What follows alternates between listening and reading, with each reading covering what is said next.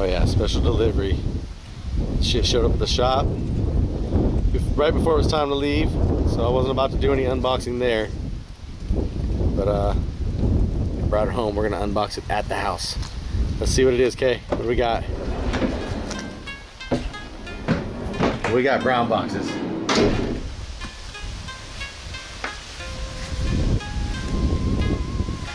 There's a reason I'm unboxing these at the house. There's a reason why I brought them home. You're about to find out here in a minute.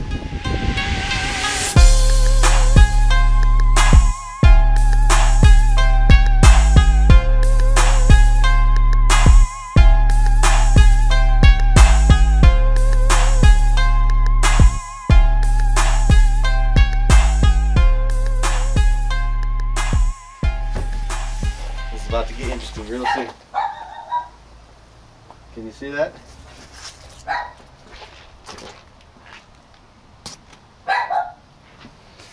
Looks like it says Maestro X9. Shut up! I'm done unboxing in my living room in a long time. It's kind of dark in here. So I am going to bring this stuff to the other living room, even though this is the living room that it's going to be in. So one box at a time. And a steak knife. Get this stuff unwrapped. Get it hooked up. Or at least look at it for now. I don't even know where to start with hooking it up just yet. Of course I got the steak knife, but this one I stole out of the drawer. It's not one of the originals, but it'll do. Just don't tell the wife.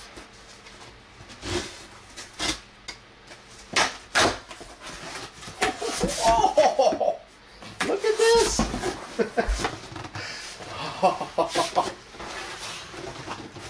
Oh, look at it!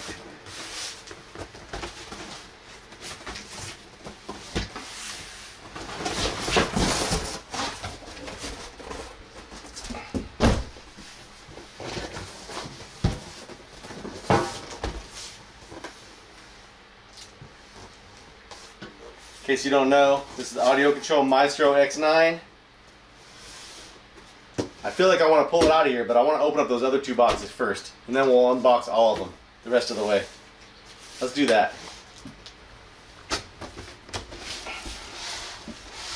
Now if I'm right, these things are my amplifiers.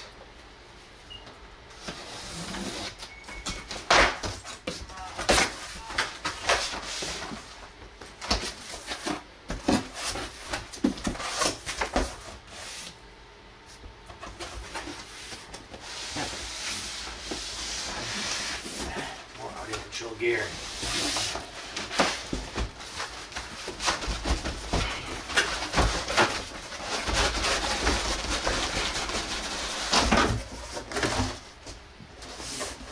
One more.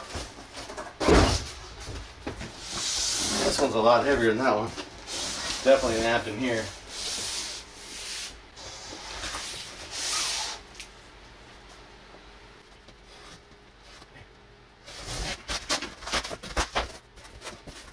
More channels.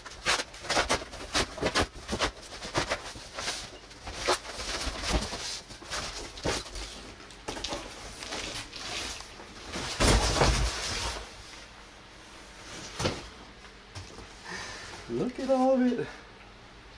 Fragile. Do not use hooks.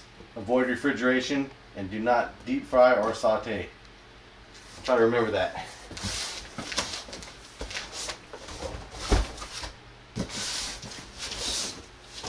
Alright, this is the one I want first. Here we go.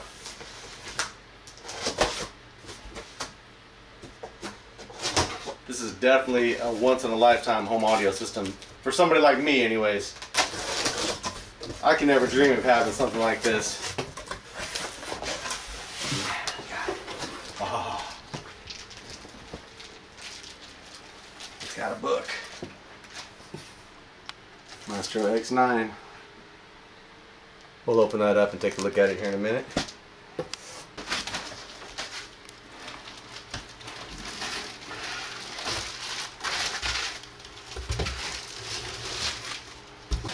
Oh, look at the back of this thing. Hold on.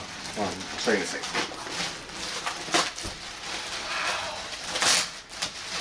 That is...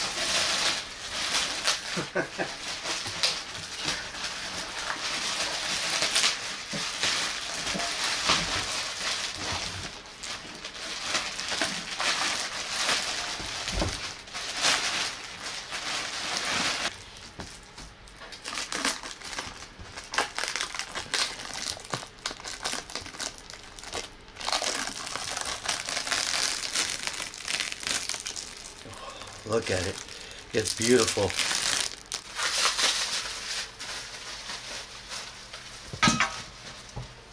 Well, it's got antennas. It's got some antennas. I think it's got built-in Wi-Fi or something, probably. A USB cord, power cord, an audio control remote control. That is, I never had an audio control remote control before. Look at that.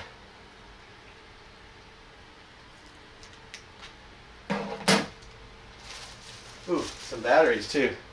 Nice. Some more antennas. Some more wires. Look at this thing.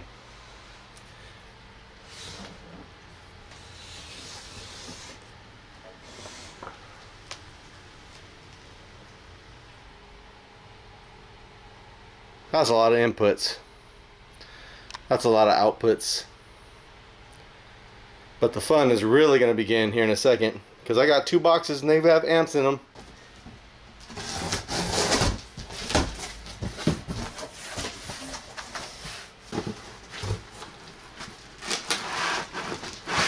Oh, this is a lot heavier.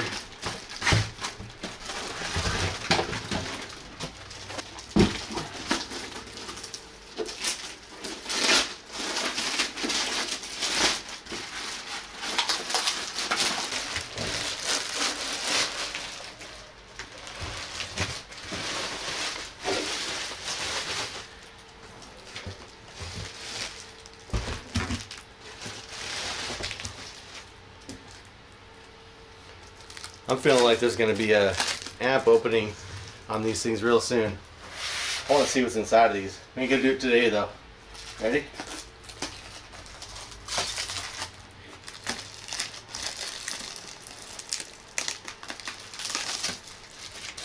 So as you can see, this is a amplifier, 5 channels. It's a home theater setup. Beautiful amplifier. We're going to get a little closer here in a few minutes, but I want to get all this stuff unboxed first.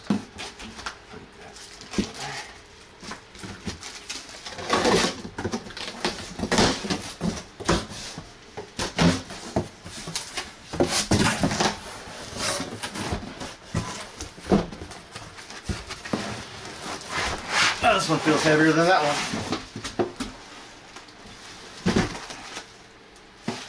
1, 2, 3, 4, 5, 6, 7. There they are.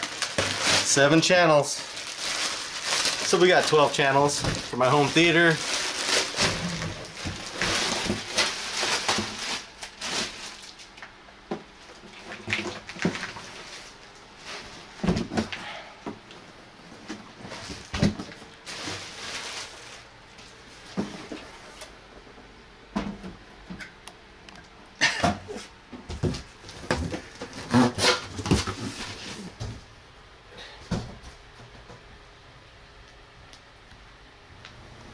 Yes, I know this room is really sucky for an unboxing, but it's the brightest room I have right now. Normally I do this at the shop, but it's staying here, so I shall do it here. Inputs, outputs, Bluetooth, Wi-Fi. Then you got your amplifiers that are just in and out, the way we like it. Now I'm for sure going to do a more in-depth review on these. I'm going to hook it all up. I'm going to tell you guys what I think. The difference between my Onkyo all-in-one that I've had for a few years, that I've always had all-in-ones. I don't really have a lot of home theater expertise, but this right here is beyond dream come true for me. I feel like I'm in heaven. I can't wait to hook it up. I'm gonna have to run and get an entertainment center that's worthy of this thing, and a couple more speakers for the surround, because I have so many channels that I'm gonna need something to hook them up to. The living room right now has Klipsch towers, Klipsch surround, and I've got 1 set of Atmos up top. So it's not bad, but I want to make it even better. My entire living room is in shambles right now. Got the entertainment center down there. Had to cut some holes in it in order to fit the amps and the receiver and the CD player, and I got more holes to cut yet. So I didn't really want to film this part, but now that it's starting to look good, I think I will.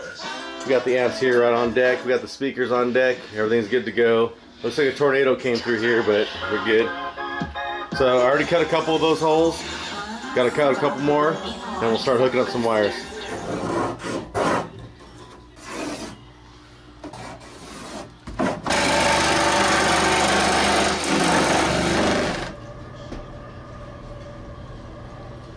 Hopefully we're good now.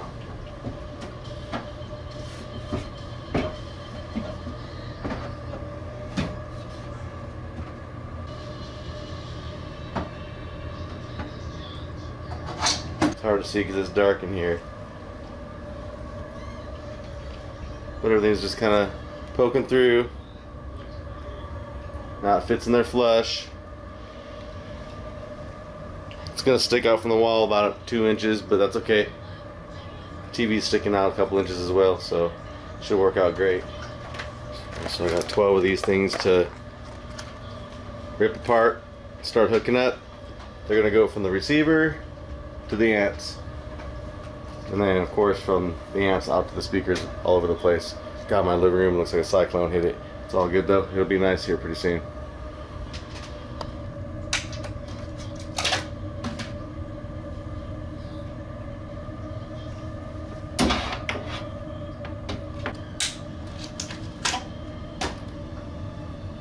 Well, there's 2. I got 10 more to go. Alright, front left, front right.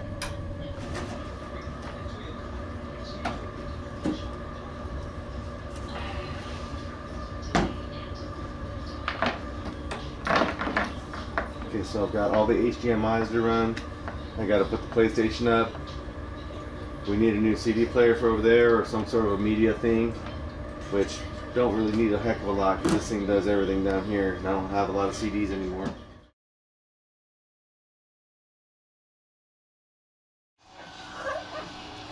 Alright, here's the setup right now. No wires hooked up at all. Alright, I like the new setup, but the old 25-year-old CD changer has to go. I was just plugging that hole with it. It does work, but I was plugging the hole with it as well. It just looks ugly alongside of those audio control units, so I made the decision not to do 7.2.4 and to get a 4-channel Avalon amp to go in that hole, and we're going to be running 9.2.4. so this is the missing piece to my puzzle.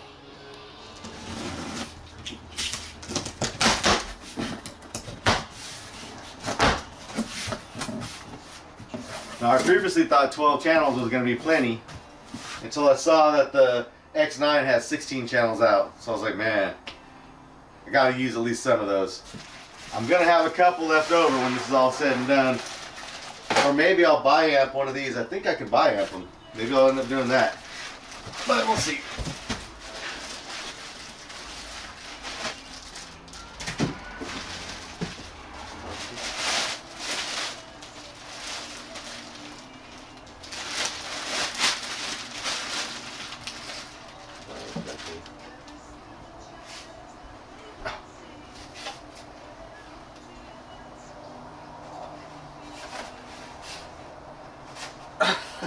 I thought it was going to be a lot lighter because it's 4 channels. It's not a lot lighter. It's heavy. Oh. You can still put it down below.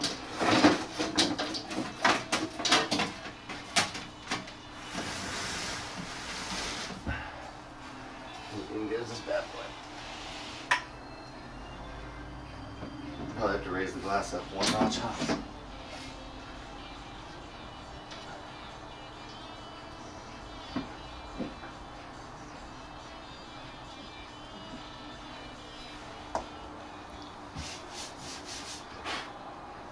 Might be hard to see on camera, but this glass is bowing from this 4-channel amp. Gonna have to do something about that. We'll put some acrylic in here, like a little acrylic support. Another sheet should be good. I'll just call that in. Alright, we got all 4 of them in here. Everything is fairly even. The Avalon's a little bit smaller than the other ones, but it's okay. It still matches. That thing is making the glass sag. So I got some 1/4 inch acrylic. Gonna support it a little bit with that. Alright, this amp is crushing this glass. So we will put this in there to help support it.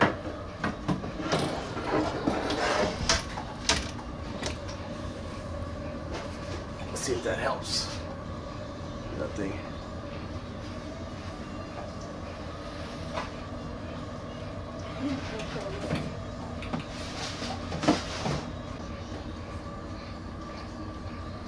It's still sagging a little bit, but it's not gonna crush it. Alright, we got all 4 of them in here. Everything is fairly even. The Avalon's a little bit smaller than the other ones, but it's okay. It still matches. Left tower, center, right tower, subwoofer, right surround, surround wide, rear. That's a tower back there. We got rear Atmos up there. We got another tower back there. We got wide surround. We got front surround, whatever the hell it's called. And back over here we got the front Atmos. 9.2.4. This is gonna be fun. So for right now, this is what it's looking like. I got a whole bunch of wires I have to hook up. That's gonna be the next video. For now, I'm out of here. I got a lot of work to do.